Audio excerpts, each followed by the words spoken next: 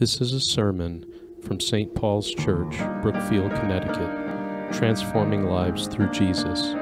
For more information, go to www.stpaulsbrookfield.com. Today's message is about friendship with God. Friendship with God. In our world of social media, what exactly is friendship anymore? Back in 2009, when Facebook was really just starting to have an effect on our culture, Burger King launched a campaign directed at Facebook users where they told the Facebook user if you unfriended 10 of your friends, you'd get a coupon for a free Whopper. It was called the Whopper Sacrifice. And the idea was that when those 10 friends were unfriended, they would all get notifications telling them why, and they would have to think to themselves, that must be some hamburger. Well, this gimmick worked too well. Within a short amount of time, over 230,000 friends had been unfriended, and Burger King was on the hook for over 23,000 free Whoppers. They dropped the campaign then. What is a friend today? We have many friends online, some of us. But when it comes to friendship for the Christian, what does it mean to be a biblical friend? What does it mean to be a friend with God? What does it mean to be friends with other believers? That's what we'll look at this morning. And our Lord Jesus really tells us directly how we become friends with him. If you keep my commandments, you are my friends. So it's conditional, but let's look at the full context of this. First of all, in the Hebrew Bible, the word friend also means secret.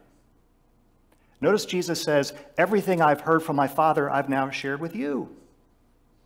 This is very Hebraic. So to be friends with another is to share in the secrets of the heart. That's the understanding of biblical friendship from the Old Covenant. And while friendship was not something often described in terms of one's relationship with God, there were moments where people were described as friends with God. Abraham, long after his life in the New Testament, is described as a friend of God. What do we know about Abraham? Well, he was in this intimate communion with God, listening to God, walking with God, taking risks with God, and failing before God, and being restored again and again to fulfill God's purposes for his life and for all those who would follow him, including all of us who represent the seed of Abraham.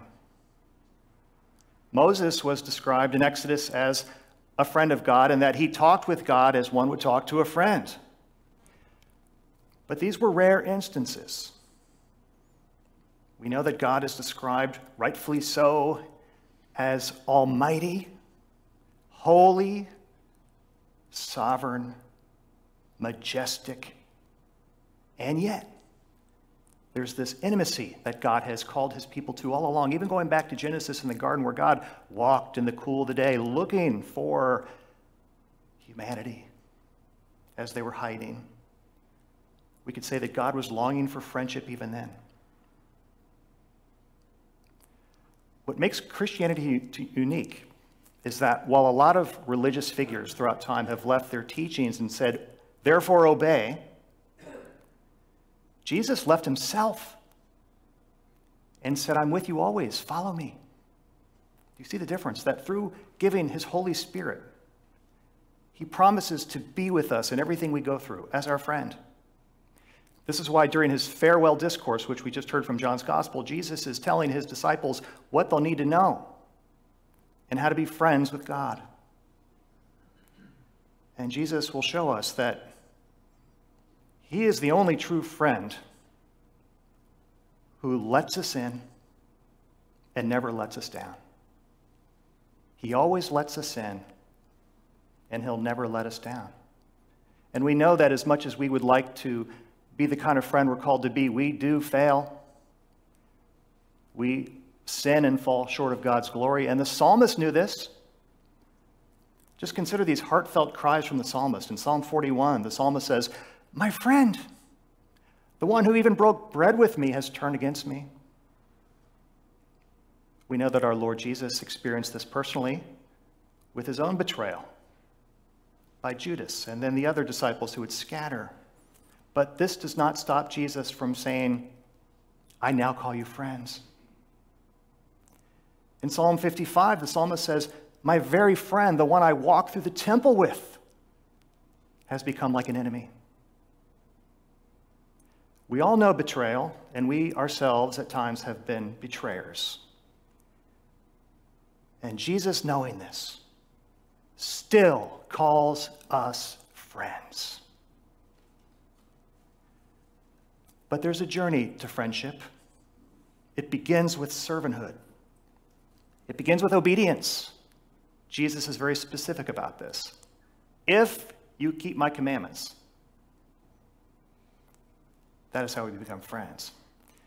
And so we could say that by obeying God, out of perhaps fear of God, that certainly shapes outward behavior, but it's only through friendship with God that the heart is changed. And that's what Jesus invites us into, is a heart change. As he says, "I'm with you. Follow me."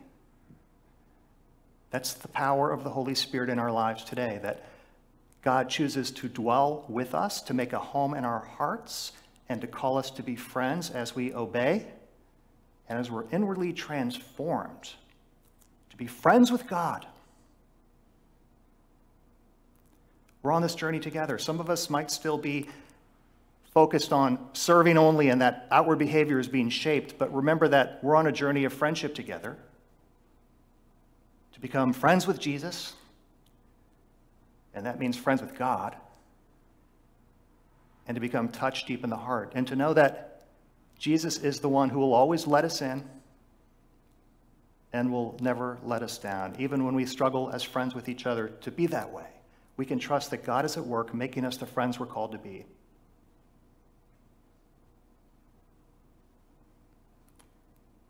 The University of Virginia had a study not long ago. They took 34 college students and they set them before a very steep hill.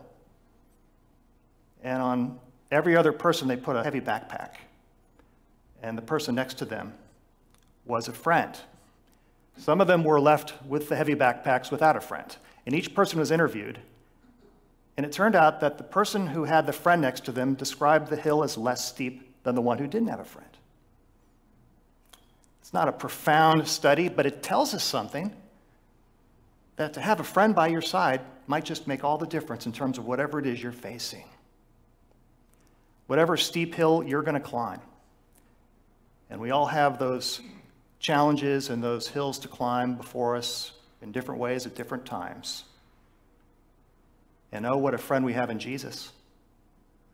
And as we're filled with his Spirit, and as together we serve him and keep his commandments, to lay down our lives for one another as he has done for us, we can be that friend, to stand with another, and to look up and see that with God, all things are possible.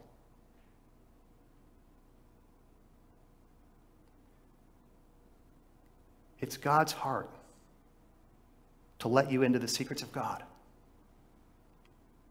This is why Jesus came, to die for us, for the forgiveness of sins, for all those times that we've been betrayers of our Lord and one another. And rising from the dead, he promises to make all things new, even the renewal of friendships. And as he fills us with the Holy Spirit, he gives us the grace to stand with one another, as together we take the journey of faith, that holy pilgrimage of servanthood, which is transformed into true friendship with God. And the fruit of this experience of friendship is joy. Last week we looked at the fruit of love as the branches connected to the true vine. This morning we look at the fruit of joy. Joy, which is simply the deep conviction that Jesus is with us as our friend. That no matter what we come up against or what comes at us, he's there. He'll always let us in and never let us down. And he'll shape us in our hearts to be his friends and friends with one another, to go through this world together, to know joy, and to have that joy be in us and to be complete as only our Savior can give it. So I believe the call for us this morning is to be people of even greater love. Greater love has no one, said Jesus, than to lay down one's life for one's friends. He did this for us. And he continues to call us to do this for one another as we're called to, by putting others first, by loving one another without limits, by forgiving each other, by recognizing our own struggles and faults and recognizing that we all share that together. And so in that proverb, 18:24 says, there is a friend who sticks closer than a brother. We can believe that this is Jesus, our almighty God, and at the same time, our friend and our brother and the joy giver who longs to capture your heart and to fill you with everlasting joy. May we be called to greater love and always deeper friendship. In Jesus' name, amen.